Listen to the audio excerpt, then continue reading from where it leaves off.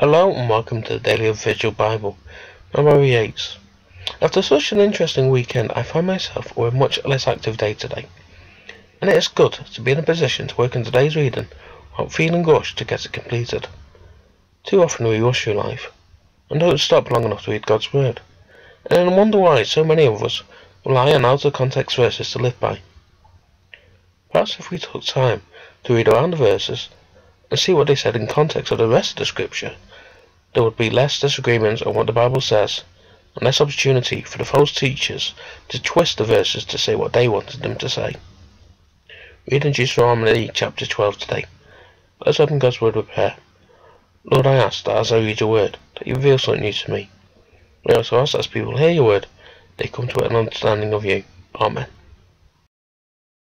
These are the laws and the practices which you shall observe to do in the land which Yahweh, the God of your fathers, has given you to possess it, all the days that you live on the earth. You shall surely destroy all the places in which the nations that you shall remove serve their gods. On the high mountains and on the hills, and under every green tree, you shall break down their altars and dash their pillars in pieces, and burn the Asherah poles with fire. You shall cut down the engraved images of their gods. You shall destroy their name out of that place. You shall not do so to Yahweh your God, but to the place which Yahweh your God shall choose out of all your tribes, to put his name there. You shall seek his dwelling place, and there you shall come. There you shall bring your burnt offerings, your sacrifices, your tithes, and the wave offering of your hand, your vows, your freewill offerings, and the firstborn of your herd and of your flock. There you shall eat before Yahweh your God. You shall rejoice in all that you put your hand to, you and your households, in which Yahweh your God has blessed you. You shall not do after all the things that we do here today. Every man, whatever is right in his own eyes, for you haven't yet come to the rest, and to the inheritance which Yahweh your God gives you. But when you go over the Jordan, and dwell in the land which Yahweh your God causes you to inherit, and he gives you rest from all your enemies around you, so that you dwell in safety, then it shall happen that to the place which Yahweh your God shall choose, cause his name to dwell there, you shall bring all that I command you, your burnt offerings, your sacrifices, your tithes, the wave offering of your hand, and all your choice vows which you vow to Yahweh. You shall rejoice before Yahweh your God, you and your sons, your daughters, your slaves, and the Levite who is within your gates, because he has no portion nor inheritance with you. Be careful that you don't offer your burnt offerings in every place that you see, but in the place which Yahweh chooses in one of your tribes. There you shall offer your burnt offerings, and there you shall do all that I command you. Notwithstanding, you may kill and eat meat within all your gates, after all the desire of your soul, according to Yahweh your God's blessing, which he has given you. The unclean and the clean may eat of it, as of the gazelle and as of the deer. Only you shall not eat the blood, you shall pour it out on the earth like water. You may not eat within your gates the tithe of your grain, or of your new wine, or of your oil, or the firstborn of your herd, or of your flock, or any of your vows which you vow, nor your freewill offerings, nor the wave offering of your hand. But you shall eat them before Yahweh your God in the place which Yahweh your God shall choose, you, your son, your daughter, your slave, and the Levite who is within your gates.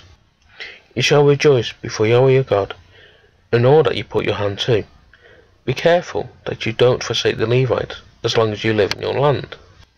When Yahweh your God enlarges your border, as he has promised you, and you shall say, I want to eat meat, because your soul desires to eat meat, you may eat it meat, after all the desire of your soul.